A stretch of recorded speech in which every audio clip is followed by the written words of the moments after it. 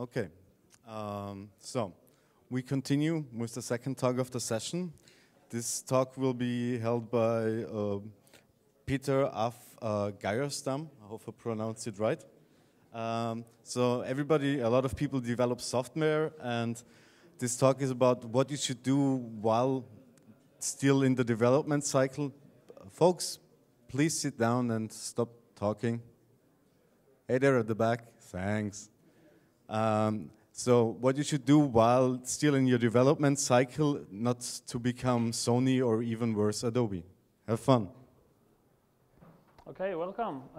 Nice to see so many people here. I hope you enjoyed the conference. I've really enjoyed it so far. It's my first time here. And I'm here to talk about security mistakes in software development. And I have a vision that software security needs to come from the inside. It's not only doing pen testing or hacking. The people doing the development has to be aware of the problems that we are facing. And the bad thing is that there are two separate worlds. Not that many hackers are software developers by profession, and not many software developments are involved in hacking or security testing or whatever we should say. So this is my small contribution. I'm trying to present.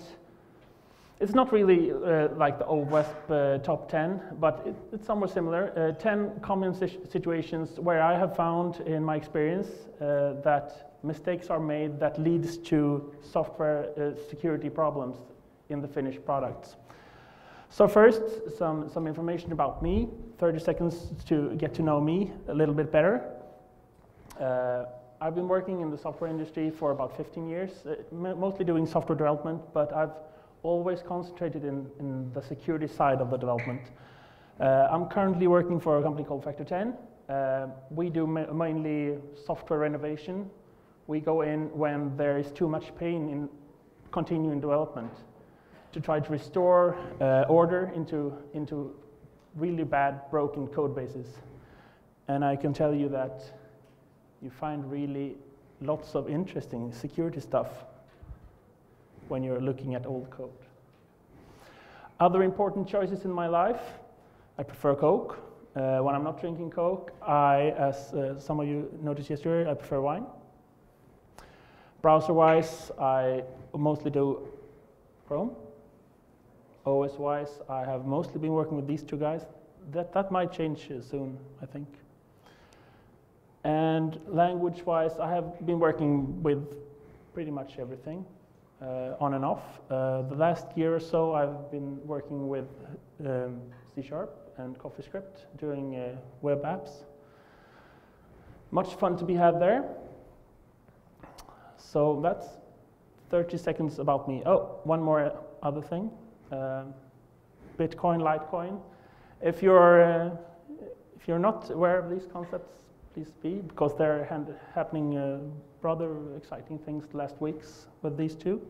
If anyone has any ideas and want to talk about this, I'm all ears. Just grab me anytime. I'd love to hear what you think about it. But I'm in this camp right now.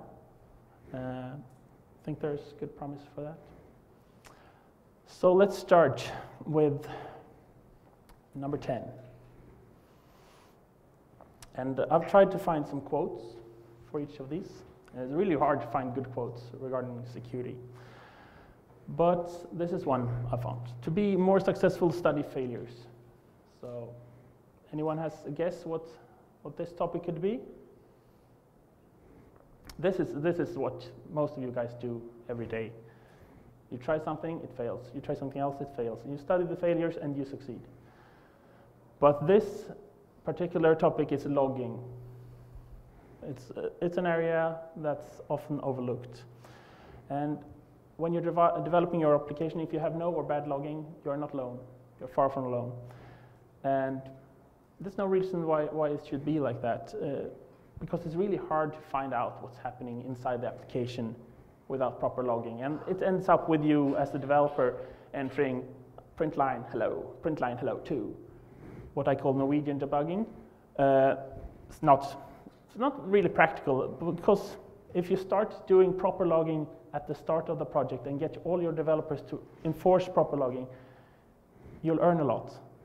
It'll be easier for them to develop. The testers have more information to go for, to send with the bug reports. Hey, I did this. Here's the attached log with the information that you want, because you know what you want as a developer. And after deployment, of course, invaluable to find pen testing, to find other bugs. So how should you do the logging? In my opinion, you should do your logging really lightweight. You should have a dynamic behavior at runtime. You should be able to step up the logging without restarting the application. You should have a flexible destination. You should be able to send your log files not only to disk, you should be able to send them to another system, because your production systems might not handle the log load that you are sending if you enable like trace logging. And while writing your logging statements, think this question: who did what when? That's a good start. And don't forget to log the administrative operations. Really common to just log the user stuff and forget about the admin stuff. Some example, not that easy to find a good example of logging, not a fun one anyway. So I came up with this. This is a World War II bomb plane. And what does this have to do with logging, you might ask? Well, during the Second World War, lots of bomb planes were sent out from Great Britain to drop bombs, and not all of them returned, of course. And they were trying to add more armor, but if they added armor to an entire plane, it would be impossible to carry any bombs. So being a government, and governments are pretty good at logging stuff, so they had pretty good books of what planes went out, what planes got home, and they had maintenance log on where are the bullet holes. So they used that information, where are the bullet holes on the planes that got back, to extrapolate to where are the bullet holes on the planes that didn't get back. So that's an example of having good logging. You can even deduce stuff by looking in what's not in your logs. Some benefits of good logging, of course, security, easier debugging, and it helps with some compliance issues as well. But there is something, I would say, that is too much logging. And I'll give you an example of that. This is from the Free Radius project. They have settings that enable you to log all the bad passwords. Okay, I can live with that. But the setting that logs the plain text password of all successful attempts might be too much, in my opinion. Moving on to number 9. Anyone who considers arithmetical methods of producing random digits is, of course, in a state of sin. This was said by John von Neumann, really clever guy, photographic memory, invented game theory, was part of the Manhattan Project, developed the atom bomb. Bright guy, probably knows what he's talking about, and I'm talking about the use of random numbers in applications. So an example here, somewhat related to the previous talk with password resets and stuff like that. You've all seen these kinds of forms when you forgot your passwords. Hey, email me a reset link.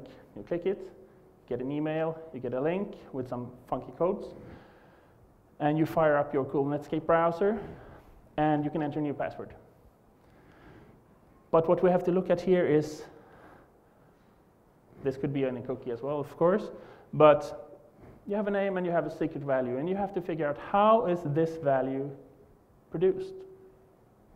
Well, if we look at Stack Overflow, this is a Java example of how that could be constructed.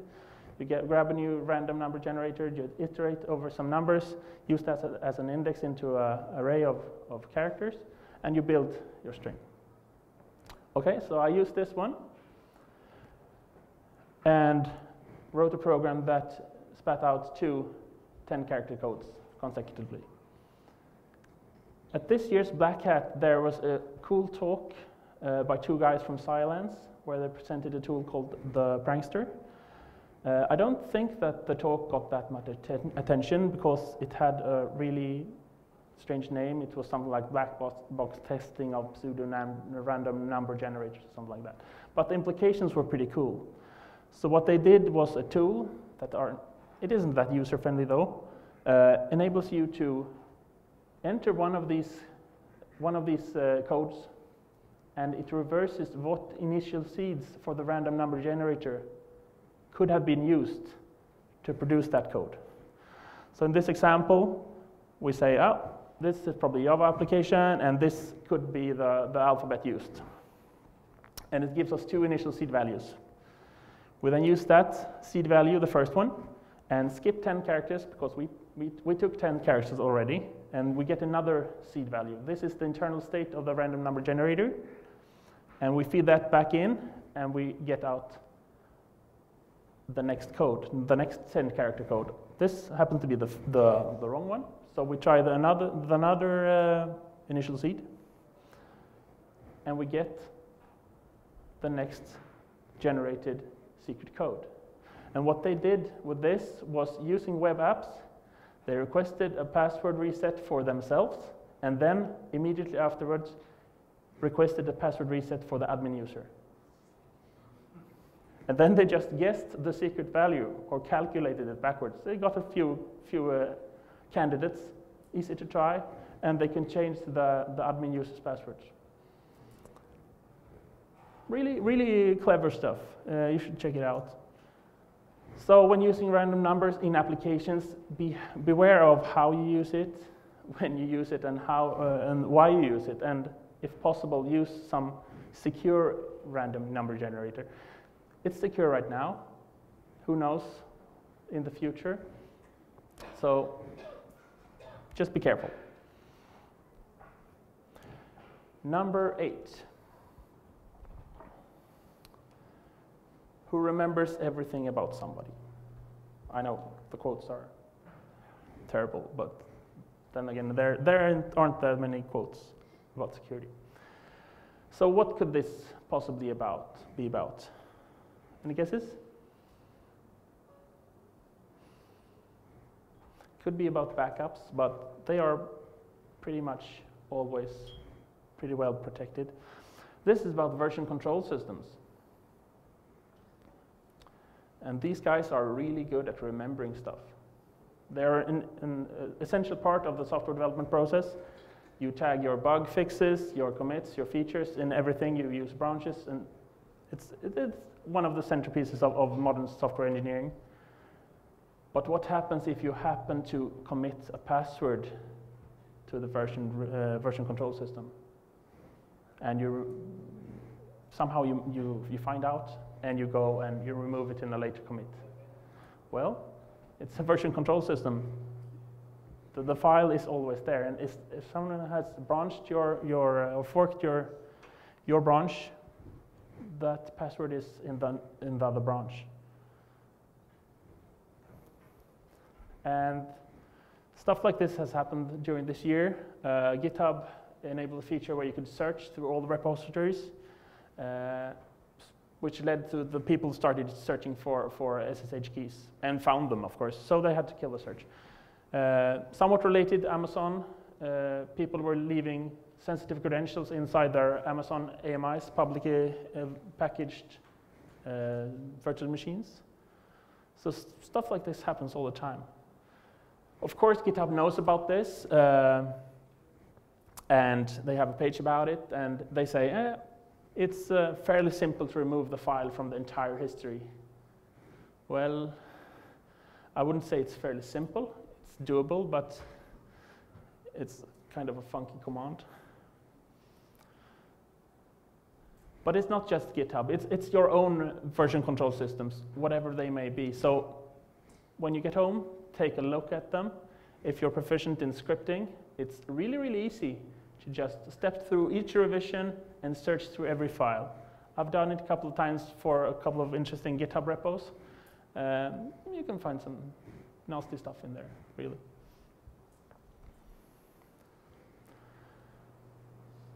Number 7.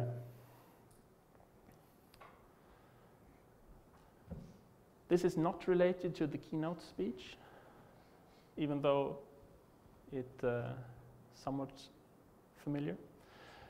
This is talking about protocols. So let me give you an example. You have somehow, you need an application where that should be presenting an RSS feed. It could be a desktop application, it could be a web application, whatever. And you have a configuration where you enter which RSS feed it's supposed to display. And we have good framework support for these kinds of operations in all modern languages. Java has the URL connection, C# has the web client, PHP, God forbid, has the file get contents. So it's really simple to read a URL and use it. The problem is not your protocol, HTTP or HTTPS. The problem is all other protocols. Remember the URL? URLs are not only HTTP and HTTPS. They are handled inside the languages by protocol handlers. Java, for example, has HTTP, HTTPS, FTP, file, and jar. So yeah, you could do this in Java. Works fine. C#, a bit more. FTP file, mail2, netpipe, netTCP news, NNTP, Gopher. Anyone used that in the last 20 years? It's there. But you can do this. You can read a local file, and it works. And if you don't know that the web client clause in C# will load this file, you could be toast. PHP, the language that I love to hate, has even more stuff. And you can do this if it's enabled. It's not enabled by default, but you can use PHP to do an SSH2 command on another host, pivoting through a web system. Might be useful someday, but probably not for what you want to do. So think about that there are other protocol handlers in whatever language that you use. It's not only going to be HTTP and HTTPS. Number 6. Wise men don't need advice and fools won't take it. Benjamin Franklin probably didn't have a computer and certainly didn't have computer security problems. But this is about standards. And standards are, it's a whole nother beast for software developers. But when a software developer or an application developer needs to use a standard as a client, you need to follow that standard. If you're going to write a server following a protocol or a standard, you need to follow the standard. So we have standard specifications, okay? XML specification, 59 pages. Not that bad. SMTP, 78 pages. HTTP, 119 pages. Ever wondered why NFS has so many security problems? Well, this could be one of the issues. 617 pages of standard specifications. And working in the telecom industry, as I've done, we have the ASN1, abstract syntax notation, almost 800 pages of specifications. What could possibly go wrong? So if you're not using a standard framework for these things, but trying to do it yourself,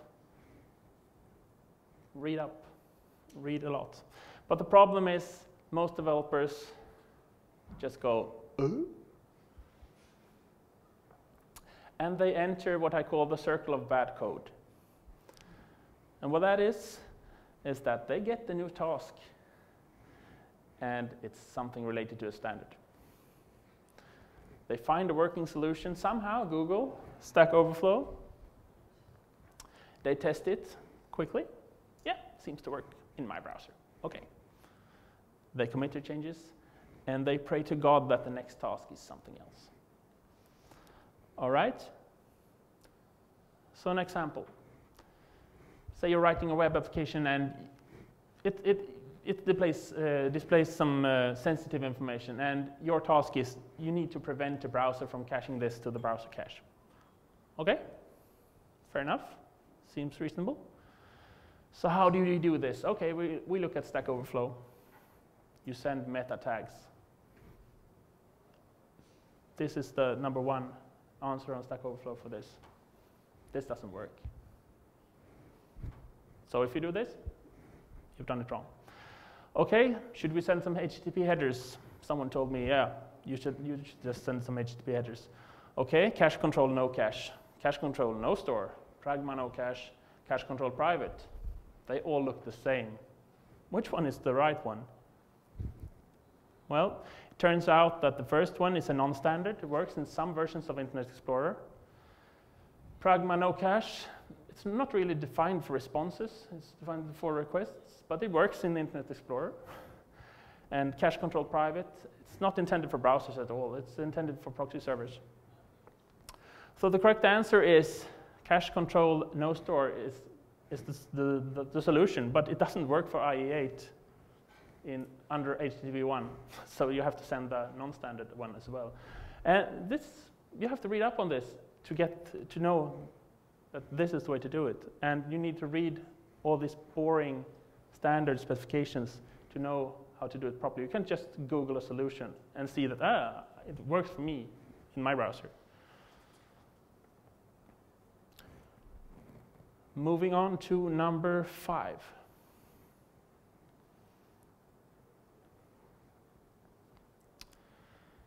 If you change the way you look at things, the things you look at change. This is, of course, related to input and input validation.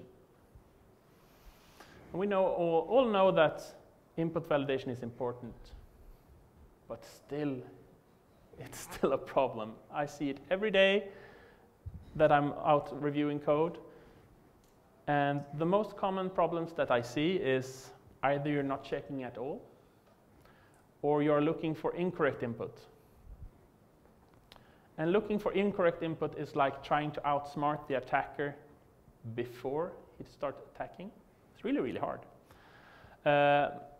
My recommendation is start looking for correct input instead, and throw away everything else. Your application won't work that well in the beginning while the testers are starting to do stuff with it, but you can tweak your input validation until it works and just throw away everything else. It's much easier that way. Regular expressions are your friend doing this. If you don't know about them or don't know them, learn. Really, really powerful. And develop a strategy for dealing with invalid input. If you're writing a web API, how should you react to invalid input? Should you always send an error code? Should you log it? Yeah, of course you should log it, but develop a strategy, communicate the strategy so that everyone does the same thing. There are some pitfalls though. 2 of them are alternative representations and data in places you didn't expect. So I'll give you an example here. Say that you're tasked with writing a browser plugin that takes a URL and prevents the user from going to the Pirate Bay. Fair enough? So we just filter out the word the Pirate Bay. Are we done?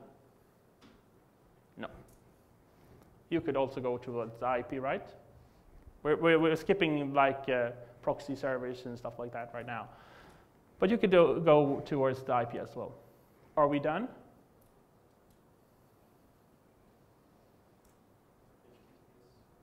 HTTPS, yeah. Let's just say we're filtering on the IP address without the protocol. Ports?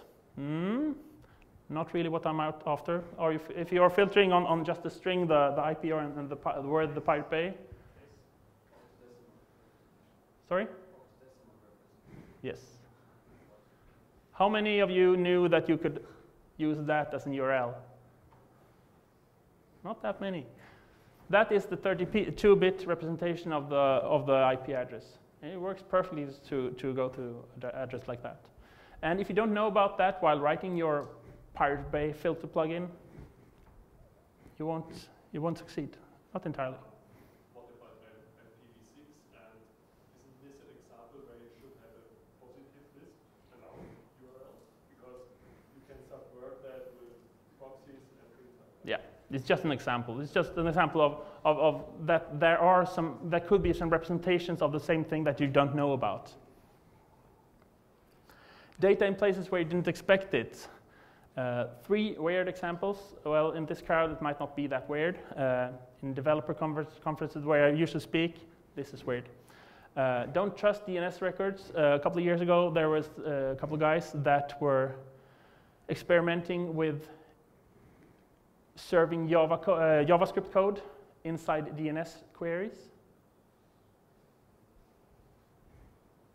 So they had these pages that were somehow using information from the DNS and just displayed it without filtering. So they had cross-site scripting attacks through DNS. That's pretty cool. USB, Travis Goodspeed, awesome guy, talked last year at SecT in Stockholm, probably spoke about it earlier as well, about a hardware board called the Phased Answer that he has developed that enables the user or the pen tester to impersonate any USB device and then send the data as that device. And that enabled him to impersonate like a 15-year-old keyboard, loading the 15-year-old keyboard driver, which totally didn't expect his input because it was supposed to talk to its own keyboard. And he found lots of vulnerabilities in old drivers that weren't supported. The companies don't exist anymore. And no one will ever fix the driver in Windows, whatever.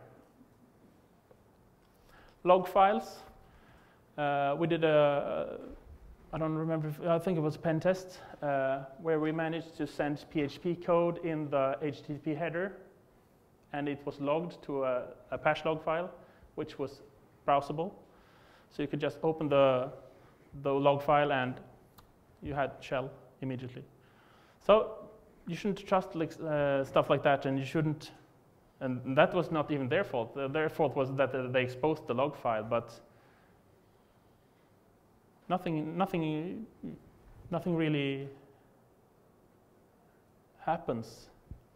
Or what should I say? They shouldn't have displayed the log file, and they probably needed to log the header fields as well. So there can be data. The point is there can be data where you don't expect there to be data. So moving on to number 4. There is an art of reading as well as an art of thinking and an art of writing. And this is when dealing with files. And this is somewhat related to input validation, but with a twist. As long as you as a developer are starting to reading and writing files, you need to be careful. I have seen many exploits going towards files and files reading and writing, because it's a perfect way to get stuff out of your system. The most common mistake that I've seen at clients are directory traversal attacks and file upload problems. So we have this example. It's a Java example. Some kind of code that fetches your user profile, given your name or username. And it creates a file reader, and it adds a base path over here, adds the name, and then .xml, and then starts reading it.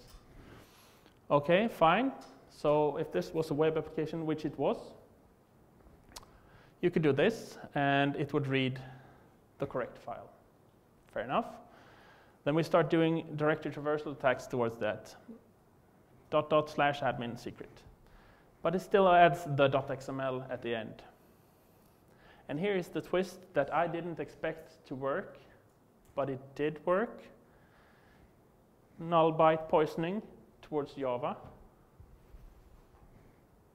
Java totally respects the null byte for the file reader at least, and ends the string there, leading to you not to append the .xml in the end. The newer versions of the I/O interface is protected against this, but there are a lot of legacy applications that still use this. So I totally wasn't expecting an null byte to work in a string in Java, but it does. So it's pretty cool. File uploads is always a problem.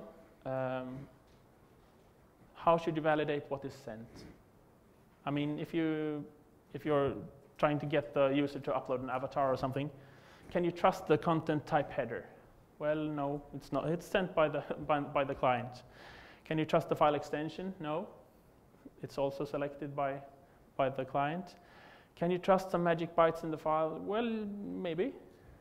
Maybe not. I enjoy playing a lot of CTF games, capture the flag. And in one of those exercises, we were able to upload a file as an avatar. They were only checking the magic bytes, not the extension, which led us that we could inject scripts in the middle of the image that would get executed on the server. So file uploads are really, really hard to validate.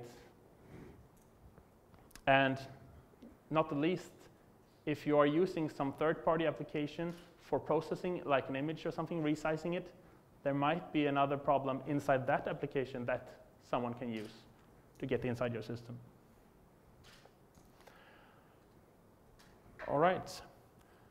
Number 3.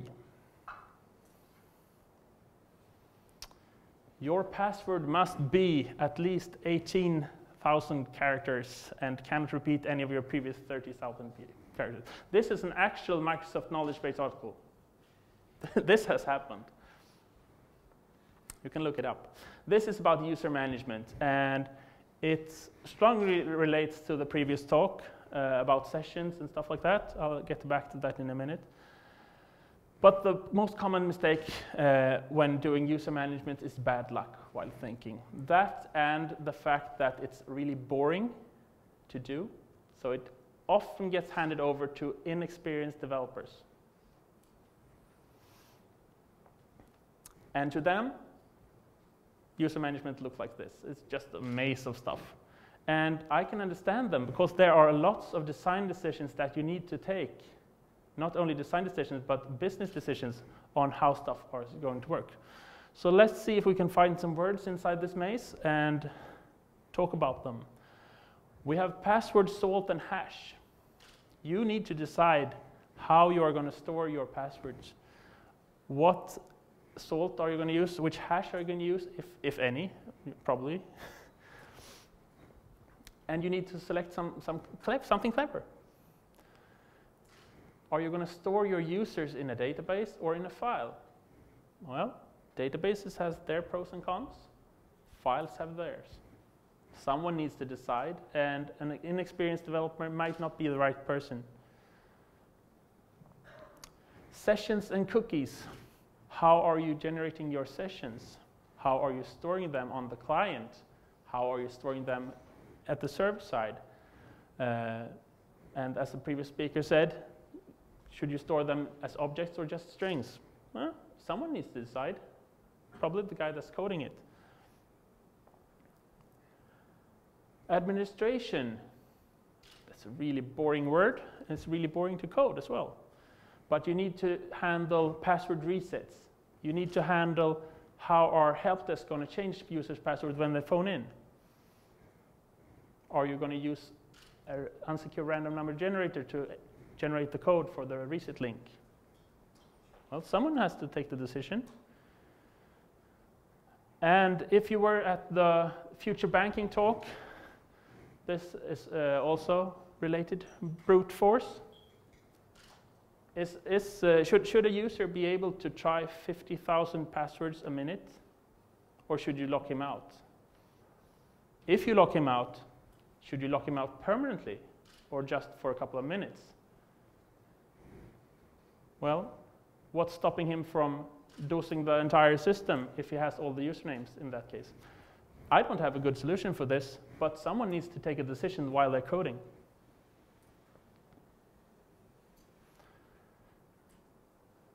Number 2, and we're getting to the serious stuff right now. If you think cryptography is the answer to your problem, then you don't know what your problem is.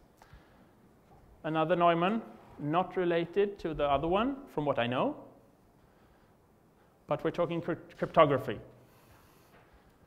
And doing cryptography as a software developer, don't ever invent your own cryptography.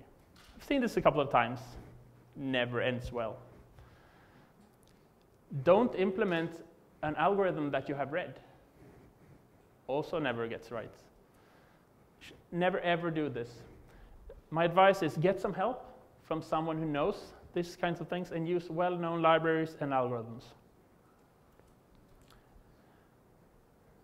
So an example, one of the previous examples where I got in, I could write stuff at the server, but they were like, yeah, but we have AES encryption for the files and we are safe.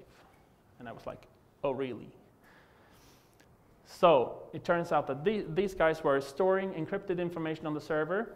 I can't really tell you what it was, but let's just say it represented value in the encrypted files. They didn't have the passwords, the encryption passwords. The clients had them. So it's pretty safe stuff. We provide the storage, and you have your passwords, and we can't touch your data. Okay. And encryption is pretty complicated stuff. You guys probably know it better than me.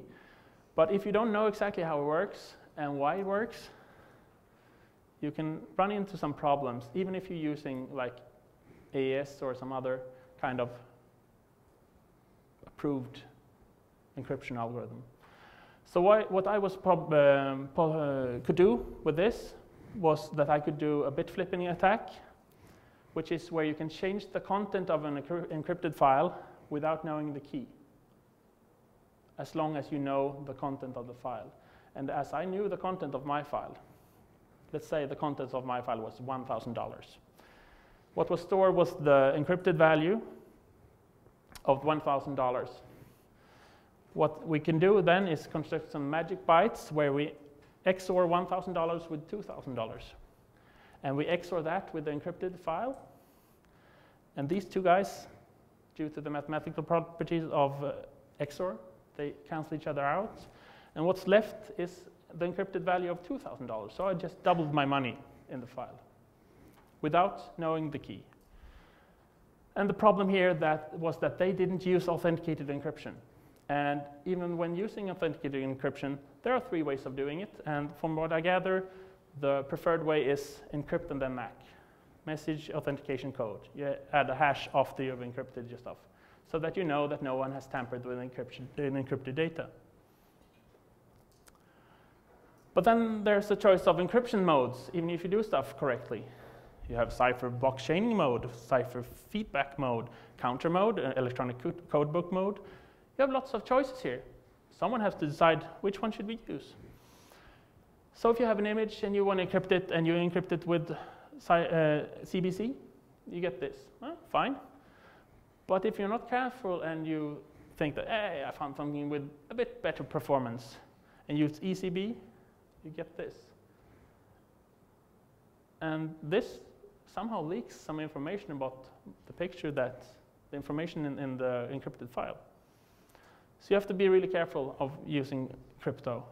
If you want to learn more, there's an excellent online course from Stanford. It's about a 7-week course. It takes about a couple of hours each week. Really good, and it will get you up to speed to like the minimum level where you can know that you shouldn't be doing this yourself.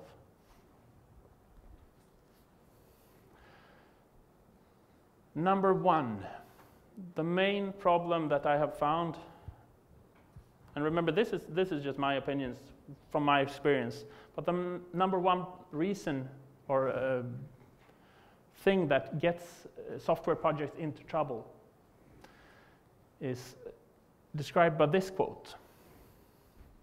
You can't produce a baby in 1 month by getting 9 women pregnant. There's a famous guy that said that. I think everyone agrees with me. There are, however, one category, or perhaps two categories of people that don't agree with us in this. Any guess who that might be? Management and project leaders. They love increasing the amount of people working on a problem because it always gets done faster that way, and it always gets better, or not. So we have a saying in Sweden, I don't really know if it translates, but the more people making the food, the worse it tastes. And I think you all agree with me on this, because when you increase the team size, and you increase it to like 10, 15 teams with 15 persons per team, it's all about communication. And the pains that you get is you get multiple interpretations of requirements, multiple interpretations of APIs and protocols, an exponential amount of connections between people, really difficult to establish a common language. What do we mean when we say, the session is broken? What session? The file, the cookie, blah, blah, blah. And there's also a problem with responsibility, I feel, with large development teams. It's always someone else's problem. Oh, I thought you took it. No, I thought he took it. And my proposed solution is, if possible, use a small amount of really good developers instead of outsourcing it somewhere where you can get 10 developers for the price of one, or just increasing the team size. Use a small amount of developers if possible. I know as a developer you can't make the decision, but those of you that are in a position to command over this, consider it. That was my 10 points. Logging. Try to implement logging early. Beware when you're using random numbers. Take care of what you put into your version control system. Be aware that there are different protocol handlers in many default implementations of frameworks. Use the standards appropriately. Always filter your input. Be careful when using files. Put an experienced person to do the user management features. Never do your own cryptography. And keep your development team as small as possible and as good as possible. Thank you very much. Any questions?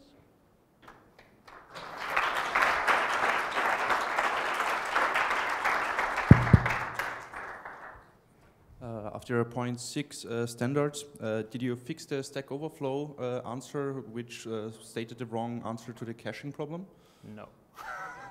I did not, I admit it. I should do that, I promise. So, any more questions? Then one from my side. How do you get the developer team, or if you analyze the stuff, to go back and fix it if they like wasted so much time and nobody wants to take responsibility? That's more of the project management issue. But I feel that if you're using smaller teams, people tend to take more responsibility, and if you're using really good people, they have more of a pride in their work. So they often go back and fix stuff on their spare time. Did that answer your question?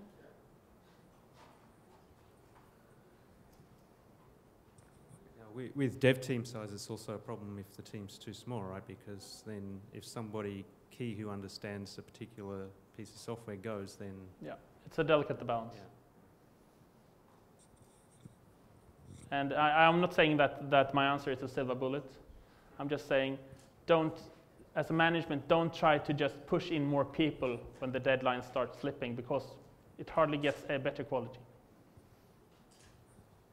I find it very interesting that you put the development team size first, because adding manpower to late projects makes them later is really an urban legend. And it's also my experience that this can be one of the worst problems you're facing. Yeah, any silver bullet to that, or ideas how to transport that information? No, Unfortunately not.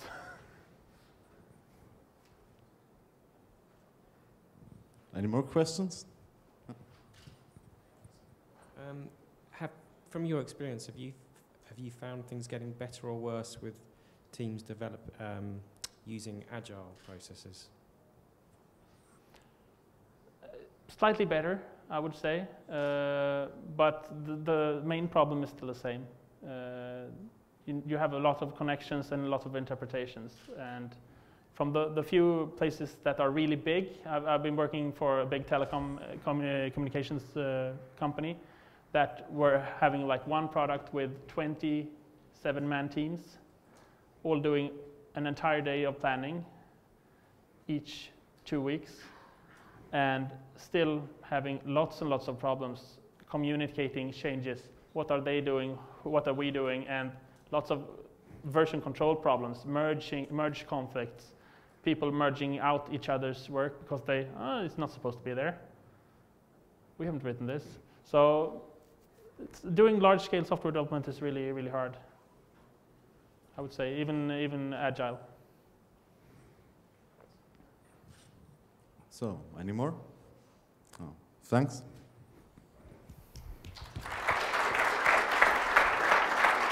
So, now we're into the coffee break.